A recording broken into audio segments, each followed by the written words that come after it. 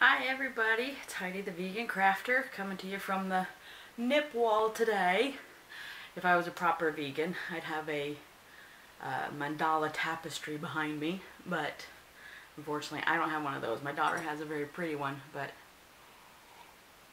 she's currently got my son holed up in that room. Anyway, I'm drinking Darjeeling, and I know everybody's thinking about a drunk, Buzz Lightyear when they hear that. That's what I do. Anyway, please excuse the protrusion and try not to stare at it. Eyes up here. Anyway, so let's just get on into it. The first finished object I have today are socks. Big surprise. So here we go. These socks are made out of Premier Yarns wool-free sock stripes in Phoenix. They're for my daughter because she gets all the socks. I'll start a pair for me. She'll look at them and be like, Mom. And I always end up making them for her. So there's the first pair. The second pair is, of course, for her again in Berry Bush. And I made these on my Chow Goose, my #1s. And I do just a plain vanilla sock. And no, I don't match the stripes on my sock. I think these are the closest striping match thing I've ever had. And that was purely by chance. But they're not matching. They're not matching. But anyway, she likes them and that's what's important. And I can wash them and she can have them. The next thing I did was a corner to corner. I've never done a corner to corner before, so I use, let's see, what's her name? Susan Carlson on Ravelry. She has her spring into summer blanket where I believe she uses a mandala, but I'm not 100%. Anyway, she has a really good tutorial on, picture tutorial on how to do a corner to corner. So what I used was Lion Brand Mandala Gnome. I didn't follow her pattern. I think she only used one mandala. I don't know. I could be talking out, But I used 3, and I did not do a border because I'm lazy. Anyway, so here it is. Here it is, and it has not been washed. Nothing has been washed, so, it all looks a little bit funky-dunky. But anyway, so there's that one. That was really fun to do. I really like corner to corner because, by the time you get to the middle, you're ready to be done. So everything goes much quicker after the middle because, you're decreasing every row, so it goes a lot quicker. So I like making blankets corner to corner. I will be making more. I don't know if I'll ever do a Grafkin, but I mean, that's certainly in the realm of possibility now. I also made a hat for my husband out of Vanna's Choice Dark Heather Gray, but he's got that in the mountains right now where he is welding. I miss him. But anyway. The next thing I did was I made a dress that is going to actually go on a stuffed animal. I know. I have, So, it's my cousin's granddaughter. Is going to be getting this. I don't think I'm gonna do a bunny this time. I think I'm gonna put this on a bear if I can find the right bear. But anyway, this is the dress. So what I did was, of course I did it, with my favorite G, but I shortened the skirt because it is going to go on I'm looking over here so I can see the screen, but I shortened the skirt so that it'll look okay on a stuffed animal. And also this was pattern is Butterfly Kisses on the patternparadise.com. They had a butterfly here and I just decided to do a flower because I like the idea of putting a flower there. But anyway, so that's a cute little dress. And the peach color, I am not sure of the name of it. It's I love this yarn, and it's some kind of, it was a scrap I had. But the bottom was I love this yarn in Sunset was this bottom color. Alright, so there's that. I also did a granny shawl. And I used the beginning part of it from Fiber Spider. Fiber Spider. He's got a granny shawl on there, and I like the way he started his, so that's how I started mine, but the rest of it is just from my brains. So it starts out very black, and then I have a big color stripe, la la la la, and then I did a simple scalloped edge, and then I did what did I do? And then I did a single crochet along the top edge to clean it up. And I will show you how big it is on my daughter. I think my daughter will be using this one. And let's see. Anyway, it's a really nice size on her. So yeah, so there's that. My granny, I've been like crocheting all the things, because I spent most of this last year just knitting a ton, and I just, you know, I've only been knitting for a little over a year now, but I've crocheted for 34, and so I really missed crocheting, so I crocheted a lot of stuff this last time, because I was just really missing it. And I also worked on a few squares. I had put it aside for a long time because I was like, this is going to take me forever. Why start the squares now? But what I did was, let's see, which ones have I done? These ones. I did 4. What I'm doing is I'm doing a memory sock blanket. So where every square on the blanket is going to be the remnants of the sock yarn I used for a pair of socks. And then I'm going to do it in chronological order. So here is another square. And the reason why they're not joined yet is because I am doing, well, now they're out of order. No, maybe, yes, maybe.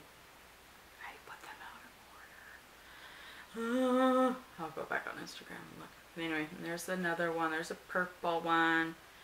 And then, I think I did the green ones next. The green one, and then the purple. And all of these are made from Premier Yarn's wool-free sock yarn. I love that sock yarn.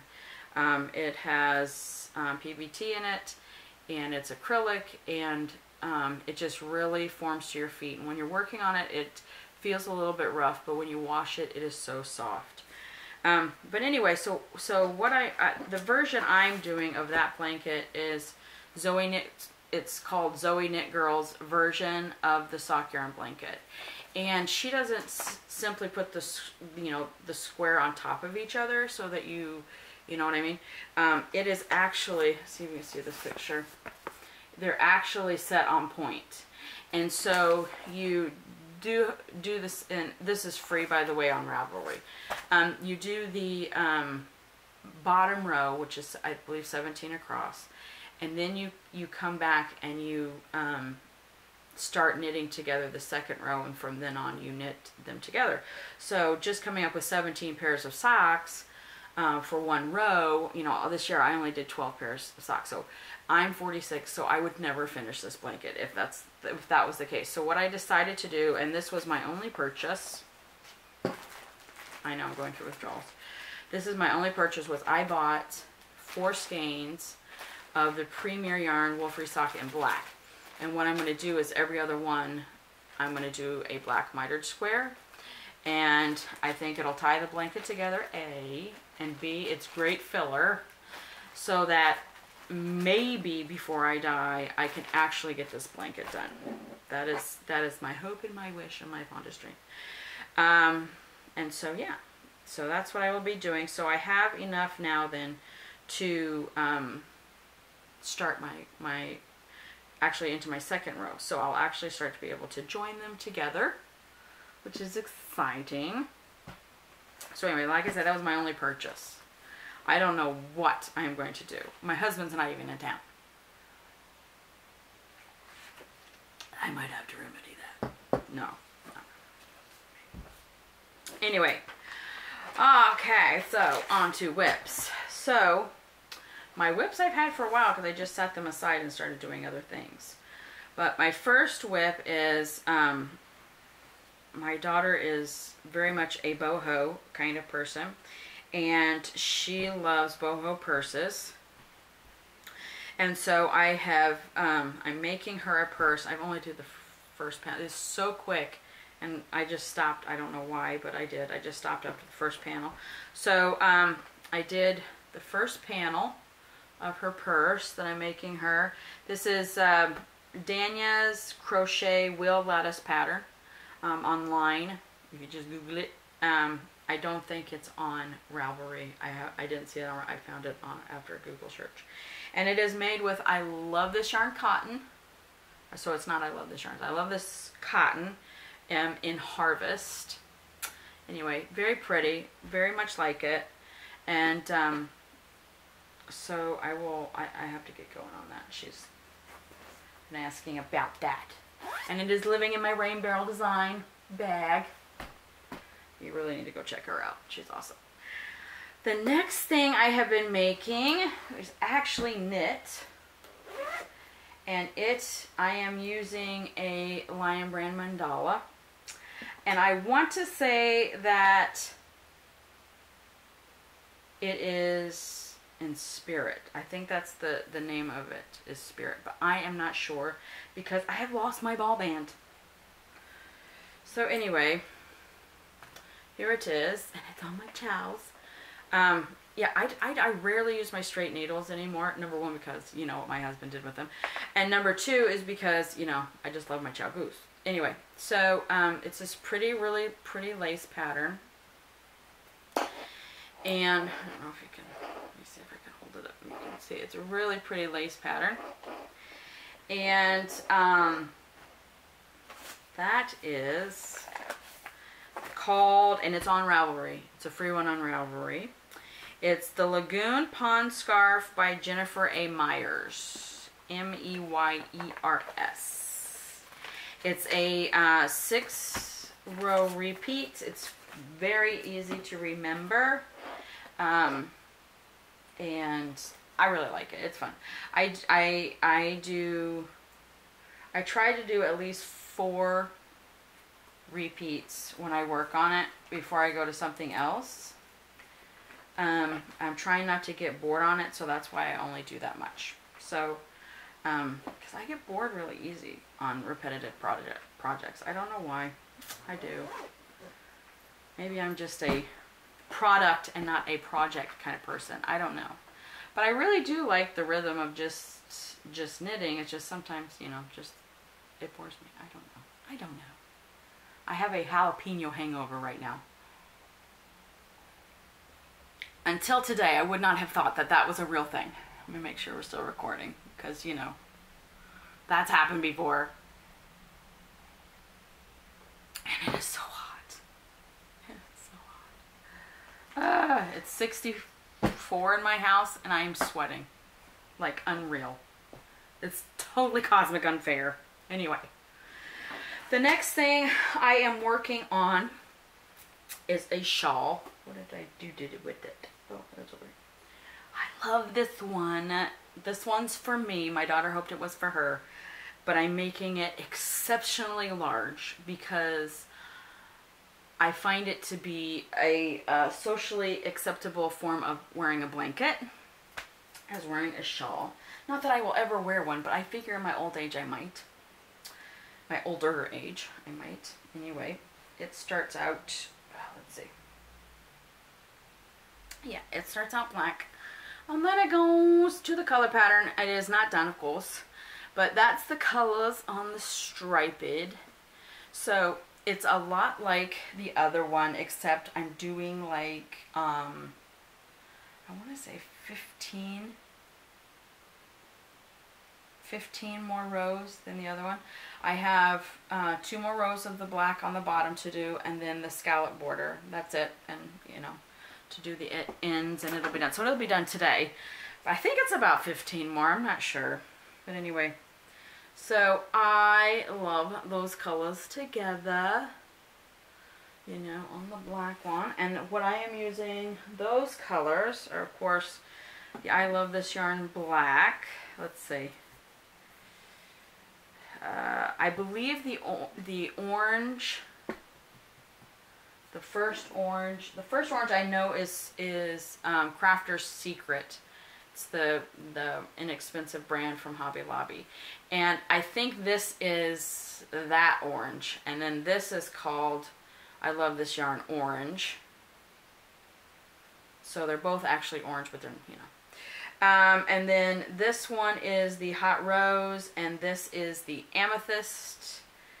In Hobby Lobby, I love this yarn.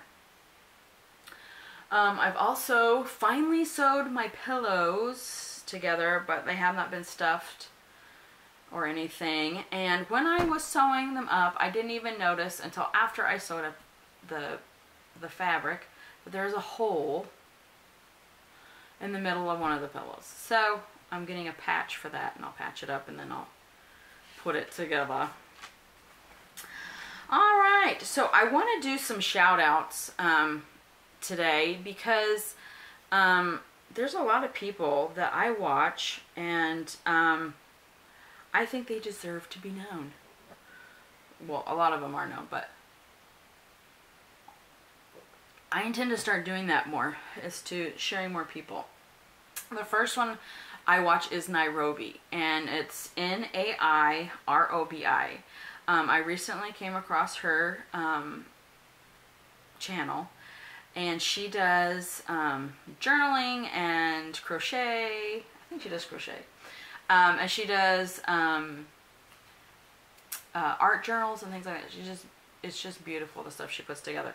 My favorite video she does is the 100 Days Project, where she shows her collages for the days. They're very pretty. I really she's just very creative, and I love it. The next one is I have discovered is Handmedownz. It's Handmedownz, and I'm so sorry, I was going to look it up, but I think it's Handmedownz Crochet and Knits, or Handmedownz Knit and Crochet, or something like that. Anyway, but it's spelled, Handmedownz is spelled with a Z instead of, you know, an S. And he is a former Benedictine monk, and he is he's very proper, you know. He's so proper. He uses words like schedule and wears a fedora, but he is highly intelligent, and at the end of his vlog or podcast, whatever, he usually goes into some subject that's interesting him, and a lot of times it's religion, because, you know, like I say, he used to be a former monk, and he a lot of things I don't, you know, different of opinion, but he makes you really enjoy listening to his different opinion. You know what I mean? So I find him very charming, and I like to watch his podcasts. And I don't know if they're podcasts or vlogs, you know. Somebody needs to correct me, probably my sister. But somebody needs to correct me on what the heck you call these things. Anyway. The next one is Crafting Vicky. She is amazebeans at her art journaling, bullet journaling, all those kinds of things. She does collages and cards, and I really enjoy watching her. Then there is Karla Frizzelle, and it's Karla with a K, and Frizzelle is spelled Frizzelle. She does junk journals that are absolutely beautiful. She's very talented. The next person I watch is David Howard, and he is in the doll community, and I am not in the doll community, but let me tell you, I find it fascinating. So I watch him. Out of all the ones that I've seen, I really enjoy watching him, because he gives a lot of insights into why people like that hobby, and the ins and outs of that hobby, and the drawbacks and the positives, and I just enjoy watching him. I just turn him on and I knit, so I like watching him. The next one is Vegan Pixie. She is currently, she's doing Slimming World for vegans, and so I just like watching her and seeing her progress. She's a fun girl to watch. And then the last one is it's a relatively new podcast. She used to have another one, but then she's restarted it, and it's the Yarn Nerd podcast. And I like listening to her too. So I've only watched, I watched about half of her videos. I think she's only got like 6 up right now, but I think I've watched like 3. And I really enjoy them. So there you go. There's the shout outs. The shout outs and the patterns will be in the description box below, but nothing else will because I can't be bothered. Anyway, so I would like to do a Q&A. Because I keep getting, you know, I get a lot of random questions, and so what I would like to do is over the next couple of videos compile your questions, anything you'd like to ask me, and then I will do a Q&A video in a couple times, just because I know I will get the question, if I was on a deserted island, would I eat meat? It always comes up. And here's the answer. I'll give you the answer now. No. And the reason being is because if I was on a deserted island and all was me and animals, there obviously is enough plant life to support the animals so that I could eat the plant. There's surely some human edible things there for me to eat. Okay. And then the next question will be, well, what if there isn't? What if there is only, you know, animals there? Well, if there's only animals there, the only animals that would still be alive, because you have to have the producers, people. The only animals that would be alive would be the carnivores, which, you know, wouldn't happen. But if it did in your world, I would just be dead because they would be so hungry, and I would not be able to fend them off. I would just be dead. They would be eating me. That's just the way it is. You know, or you get the question, what about if, you know, the apocalypse happens and you have to be holed up in your house? Would you eat meat then? Well, here's the thing. If there is an apocalypse, let's say a zombie apocalypse, because, you know, obviously you live in that world, I would be dead too. Because here's the thing. If you watch movies and TV shows, the very fit people can't outrun the zombies. Do you really think I can? I mean, the first zombie was like, ah, I'd be like, Thanksgiving dinner, go ahead, enjoy. So anyway, I always get those questions. Not kidding. So if you have any other questions, go ahead, leave them below. Leave them on my Instagram, which is _vegan_crafter. And I will be happy to answer them in an upcoming episode. Anyway, so life. The weather has been up and down so much that my body just doesn't know what's happening. It doesn't know what's happening. Like, I keep thinking it's supposed to be hot outside when it's cold, and I keep thinking it's supposed to be cold outside when it's hot. It's very confusing. But anyway, today it's supposed to be in the 80s, and in 2 days it's going to be in the 40s. I'll tell you what, Mother Nature, she's going through the change too. Anyway, I'm happy because school is almost over. I homeschool. My daughter, like most kids, once Christmas hits, they're done with school. And she is absolutely, like, done. D-O-N-E, done. And so it is just like pulling teeth to get her to finish. Anyway, it's only a few more weeks. We're done. She's in high school, and that's almost done. And then I have my other one going to be starting. But anyway, what else? My husband's gone for a little bit. We miss him very much. But he's, you know, off doing making the money for the family thing. And so we'll see them when we see them. Other than that, not much, a lot. Yeah, not much going on. So I'll go ahead and end with a quote because let's see how long we did. I don't know how long we did. It's not keeping track. What's up with that? Anyway, so I will leave you with a quote. Finally this time. Twice I think I haven't. But anyway, so this quote is by Alexander Den Hyger. I don't know how. Okay, I don't know how to pronounce it. Okay, it's Heijer. Hyger. I don't know. Anyway, Alexander Den Hyger. I'm sorry, I butchered the name. Is when a flower doesn't bloom, you fix the environment in which it grows, not the flower. So anyway, that's my quote for the day, my thought for the day. So if you're not blooming, fix your environment. Not you, because you're the flower. Anyway, I've said anyway like 9 times. Anyway. So, I hope you guys are enjoying your spring or autumn, depending on which hemisphere you are in. And I will hopefully catch you guys within 4 weeks, but that does not seem to be my track record. But anyway, adios. Bye-bye.